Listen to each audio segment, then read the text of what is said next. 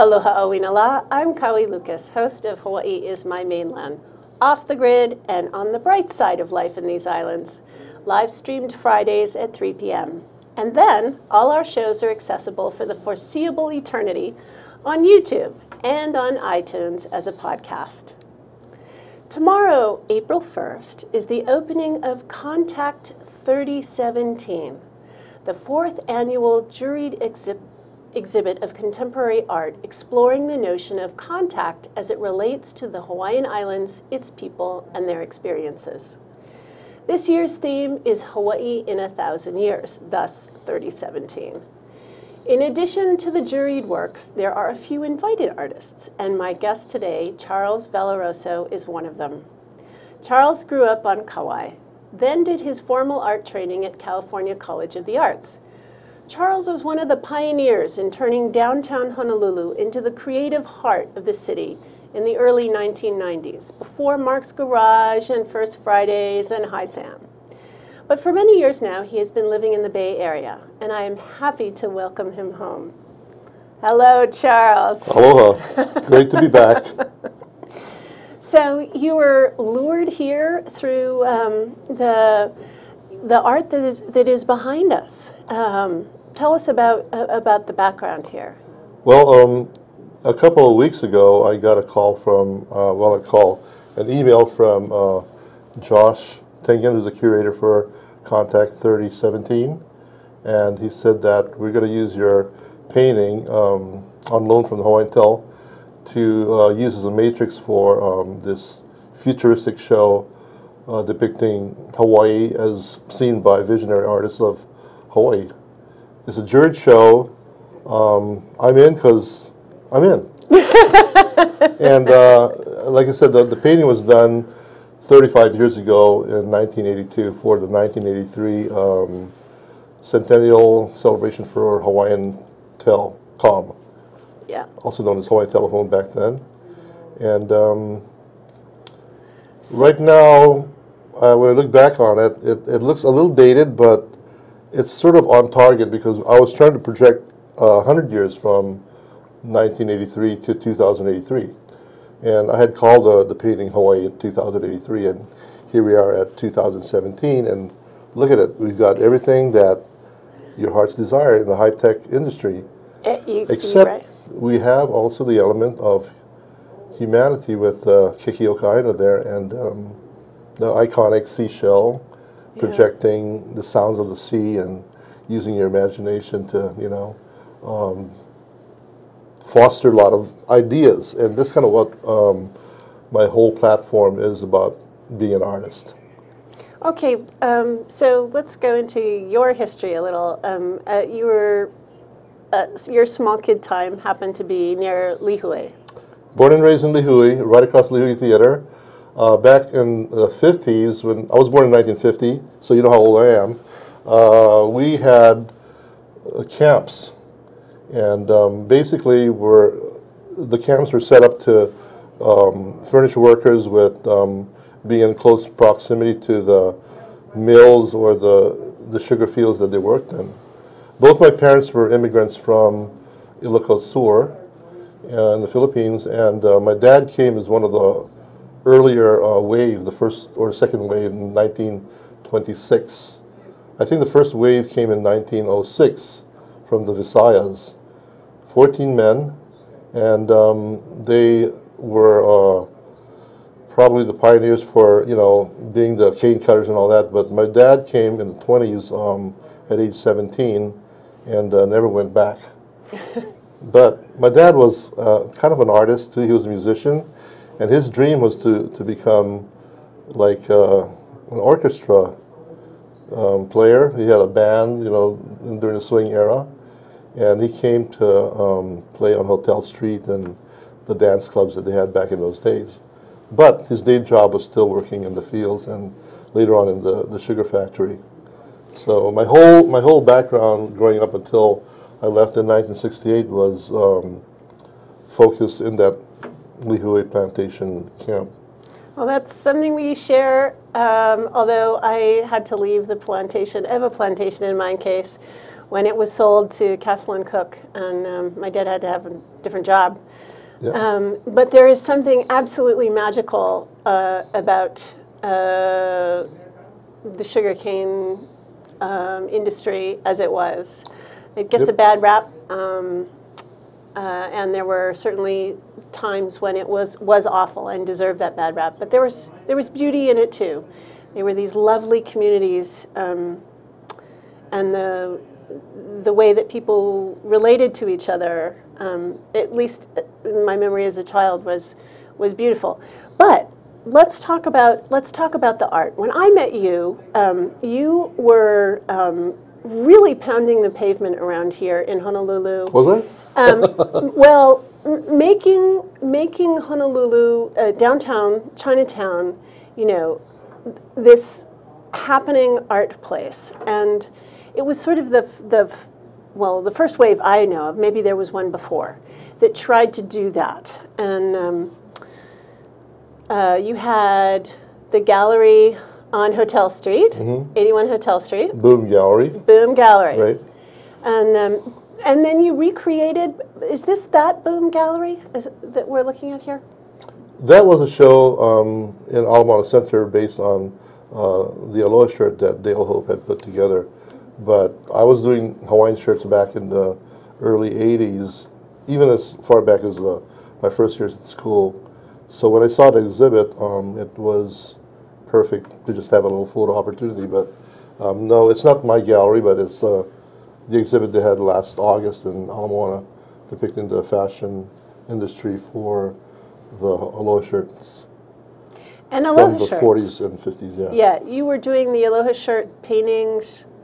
I have a little study for one that has just been such a part of my life. They're gorgeous. We have a picture of, I took one of my favorite paintings that has the flying fish. So it's the one where the images are flying off the shirt. Yeah. Well, it overlaps with all the different styles, and you know, I was searching for my vision or voice, as they say in the arts, and I did explore with a lot of different techniques and so-called movements that started off in the 60s, throughout the 90s, and till today. And with each succession of phases and movements that I had adhered myself to, like it all overlapped and became part of this growth and evolution for what I started off doing when I first got interested in the arts back in as early as back in the 50s when I was in elementary school. I knew I was going to be an artist since second grade. There was no question about it. Why? That could be a whole... Well, I had a lot of encouragement. I attended parochial school, was Catholic, and we were in the middle of the cane field in Lihui, and somehow the teachers, the nuns, were strict as heck, but they were sort of like very creative in the sense that they believed in creativity and the arts, because I guess a lot of them came from Europe. My teachers who were nuns came from France and Belgium, and they all spoke with these like European accents, and they used to give us little Renaissance, what they call holy pictures, and that was my introduction to art back in those days, looking at Michelangelo, paintings from the Sistine Chapel and all that. And then I got involved with, like I said, the growth of the things that were happening to Hawaii in the 60s, right after statehood, particularly surfing and the West Coast culture. And you went to school in California as well. Yeah, 1968 I left for Oakland, California, and it was known as the California College of Arts and Crafts back in the 60s, and then it changed to California College of the Arts when they started evolving more into architecture and writing and design. So the focus now is more on design and high tech.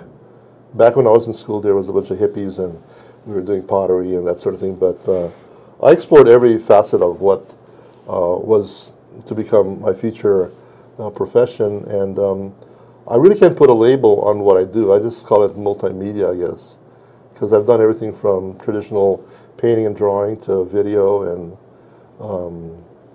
3D things like architectural. Yeah, I have a smattering. One of the earlier phases also was the SF MoMA cars. I was just picking that up as one of the so highly stylized. And was that acrylic or what was that? Those are watercolors. Watercolors. Yeah. Wow. And those, it says right on it, watercolors. Duh. Okay. Well, actually, that whole style originated when I started off at the California College of Arts and Crafts. It was the post-pop art era around the mid to late 60s when commercial imagery was starting to infiltrate the fine art realm of museums and that sort of thing with Andy Warhol, Lichtenstein, and a lot of the New York artists.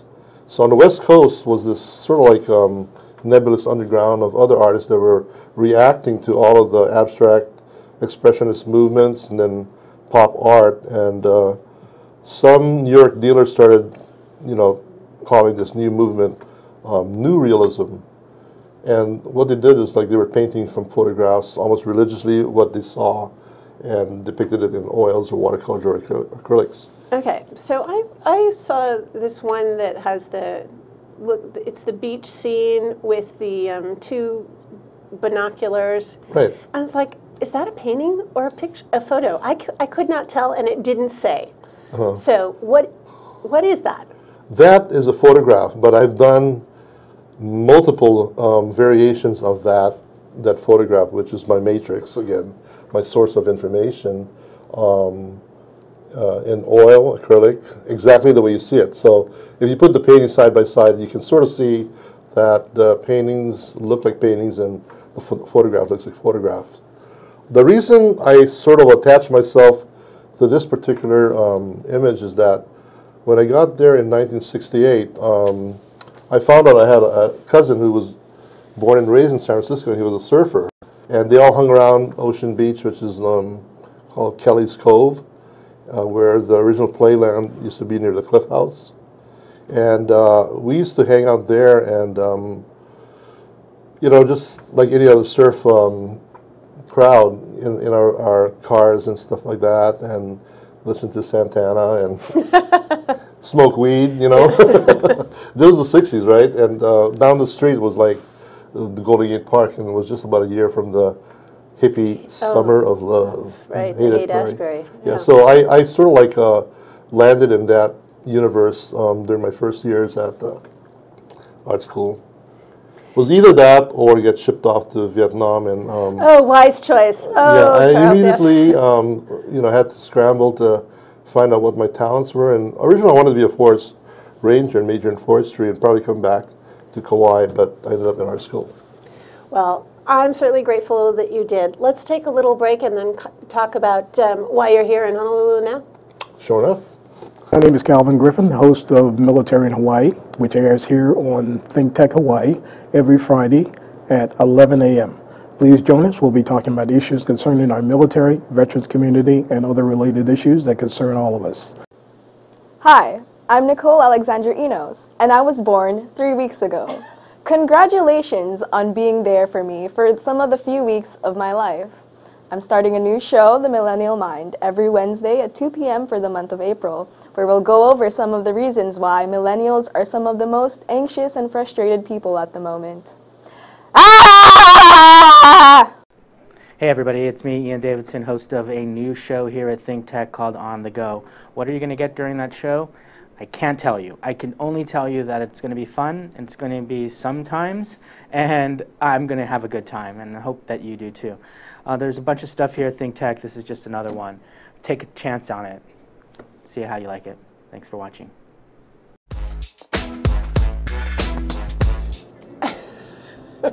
Welcome back to Hawaii is My Mainland. I'm Kaui Lucas. With me here today is the artist Charles Valoroso, who is a native of Kauai, but has been hanging out in the Bay Area for quite a while now.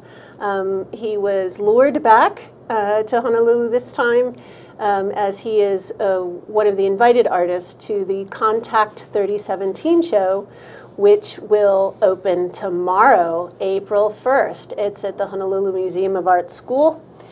And tomorrow's opening, which is from 5 to 9, will celebrate Here and Now with music by Davy Shindig, food trucks, and Shaka Tea, as well as Ava. So I love this about it. Bring your own drinking cup and forks. They are going way sustainable. Oh no, use your hands to eat. And mindfulness for the future. I gotta go. Even if you weren't, even if your piece wasn't going to be on. How big is the original of this piece, by the way? 36 inches by 24. Okay. Which scaled down to a double truck fold over for the then 1983 telephone book cover. They don't have telephone book covers anymore. Well, they do, but do? they all end in the trash, and because you're not allowed to recycle them. Let's not go down that road. Let's keep focused and let's keep on focused. point. And talking about the Honolulu Museum of Art School, I remember years ago I saw an amazing show that you were part of, and I'm going to butcher the name, so I'll just let you say it. Kaiyabungi Presents, 1993. Yes. Yeah, it was consortium of Filipino-based artists that was an international, like exhibit from New York to the Philippine Islands, and we were based in Hawaii. But in 1993, there seemed to have been a paradigm shift in the Filipino culture. I don't know what spurred it on, but it could have been a lot of different things happening politically. Right, I was going to say. Post-Marcos, like martial law in the 80s, and then Governor Cayetano being elected, and a lot of newer people from the Philippines that were professionals that moved to Hawaii that weren't agrarian-based workers. They were professional nurses, lawyers, writers and artists and that sort of thing. So we sort of started Kaiyabungi Presents as an underground thing to just kind of get, works out there. But in the process, we found out that a lot of other artists in LA, New York were doing the same thing. And somehow we just sort of, used Hawaii as kind of this magnet and did this show. In 1993. I remember it being somewhat edgy. Totally edgy because Manuel Ocampo is kind of like the rising, like blue chip artist star back in the early 90s, was emerging out of LA. And I actually saw his work in Los Angeles, in the Contemporary Museum back in, I think, the early or late 80s. And he was part of the show called Helter Skelter. And I couldn't figure out if he was Mexican or Latino or Hispanic. And with a last name like Ocampo and his imagery, there was like a lot of innuendos that had to do with the Philippine culture. And a year later, he started really rocking the boat in the art world. He got invited to document in Germany and, caused quite a controversy. So it kind of put the artists that were of Filipino heritage on the map, the art world map anyway. So you've expanded that vision. So somehow in doing that, it sounds like you worked on that part of your identity, right, as an artist of Philippine heritage, and it seems to have expanded to be more Pacific-wide. Exactly. Now. Well, it's been, 20 some odd years since that first show. Yeah, and I have a picture of that recent one in Oakland. Right, that was done in 2015. And what was the name of that piece? It starts with an O. Oración. Thank you. Yeah, which means prayer or offerings, and as I mentioned to you earlier, it had to do with the Dia de los Muertos celebration annually that the Mexican culture has put on for centuries. Except this is a Pacific Islander version of it. I mean, we have objects that are Catholic, evidently, and there's poi pounders and kappa. And Right. Well, I had mentioned to the curators who had invited me to this exhibit that it's not quite a specific ethnic group from, you know, the Philippines or Polynesia. I've been exploring the whole concept of identity for practically my entire, you know, career, whether it was Hawaiian or Filipino or being American. I mean, this is hybrid as you can get, and Right. I'm neither. In fact, I have a thing about the word Filipino because it has to do with colonization. I mean, it was derived from King Philip colonizing the archipelago 400 years ago. Wow. Yes, and people don't really realize No. that. So Filipino itself is like being called American or Canadian or, you know, European. It's just this blanket identity that they gave to the people of the archipelago. Say the north was Luzon, and then you have the Visayas and Mindanao. Now, all of this information never got taught to us in school books when we were growing up. But thanks to the internet, I just started really, you know, opening up the floodgates and researching a lot since my interest in the Pacific region sort of like, you know, came on my radar. As early back as, like I said, you know, the 60s, but it sort of was the definitive moment where I could really have focus and really have clarity about what I was researching to make my art make sense. Because it's all abstract to begin with, right?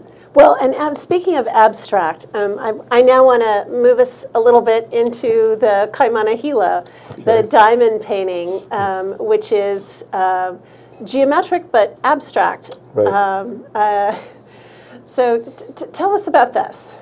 Well, Diamond Head, I lived in the Diamond Head area for practically all my life when I moved to Oahu after high school. And this might sound kind of like, you know, cosmic, but the first place I landed was Diamond Head Crater on New Year's Eve. I had roommates in California at CCAC back then that were from Aina Haina, and they're all surfers. A lot of people know Keone Downing, he's a champion. Of course, yes. And Ronnie Segarra, who was friends with, like, you know, a lot of the people like Jerry Lopez and Victor Lopez.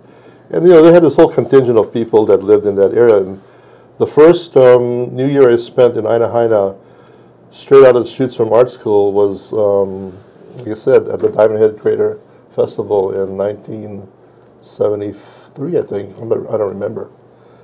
So they had this illustration of this pale sort of looking iconic goddess coming out of the crater, and I liked the illustration and everything, so I thought, I gotta look for this guy, and I want to work with him, you know. So Diamond Head became sort of this very iconic symbol for me in my transition to Honolulu. Okay, but this is very geometric. Yeah. And I'm just wondering what that. Well, it's an abstraction of a cut diamond, and Diamond Head is sort of like a worldwide symbol, you know. But people don't understand that it's also a sacred place. Like it's Leahi, the birthplace of, you know, like the goddess Kaimana Hila, I think her name was. She was a sister of Pele. There's something that goes along with that legend, anyway. And being in the surf culture, I used to hang out at Kaimana Beach and, you know, paddle around Doris Dukes and that whole coastline. We called it Gomer's Pile at the time. We call it, you know, Doris Dukes or Old Man's. Okay, Old Man's, they still call it Old Man's. Anyway, I was going through this phase recently, only 2 years ago, where I was living in California, and I was always, like, you know, feeling the Hawaii vibe constantly, and I thought, how can I translate my feelings for Hawaii but still make it relevant to the mainland and contemporary art? So I took the diamond as an icon, and I started expanding on it, and I just did this thing from January 1st, 2015, painting 1 diamond a day. Oh. And these paintings are very tiny. The largest is about 8 by 10, but I have 365 diamond paintings, variations of it. And also like variations of the water, reflections. I saw those are beautiful too. Yeah, yeah. The reefs and that sort of thing. I also found some, one of the things you've mentioned a couple of shows, that group shows, that, and their sort of movement, their sort of community building, getting together with people of with something either in common Filipino ancestry, or in the case of the Dias de los Muertos, that it's something else. But I found, so you were helping this group in California, the Harper for Kids, doing, so this is another, I just liked it because it's so different. It's like, okay, well now he's doing graffiti. Well, it was like, Harper for Kids is basically a mural project that a friend of mine, whose wife is Peanut Louie, who's a tennis champion, and she's from San Francisco, and they created this book called Inch and Miles, which was based on Coach John Wooden from UCLA, and he had this philosophy about the pyramid of success. Yeah. Well, he was a coach at the basketball coach at UCLA. So anyway, the book became a roaring success. So they started using that platform to educate kids about being successful without having to be so academically uptight. So we did this mural based on the 15 points of what constitutes success. Oh, and all those building blocks from the base to the apex, being successful is being your personal best. There's no gauge in terms of, points from 0 to 100. It's like if you're a 24 and that's your best, that's it. You're it. Okay. Well, I want to talk about, in our last 30 seconds, Nation of Poi. I love this. Nation of Poi was inspired by Barack Obama. We finally got a multicultural president, and I'm glad to say that I did my years in California from the day I got there under Obama's watch. And I thought, if there's a #1 Poi dog in the world, Brother O is all about being a Poi dog. So I came up with that acronym called Pacific Ocean Islander, and it should encompass everybody who loves the Pacific, who's part of the entire Pacific Rim. Okay, and this one. So we're going to end on this. This is amazing. I love that. That was a fun shot. Okay. Yeah. Okay, so tomorrow, April 1st, 5 to 9, at the Honolulu Museum of Art School. People can come and see it for real. Right, the original painting, and see the real deal with what I presume the future of Hawaii will be about.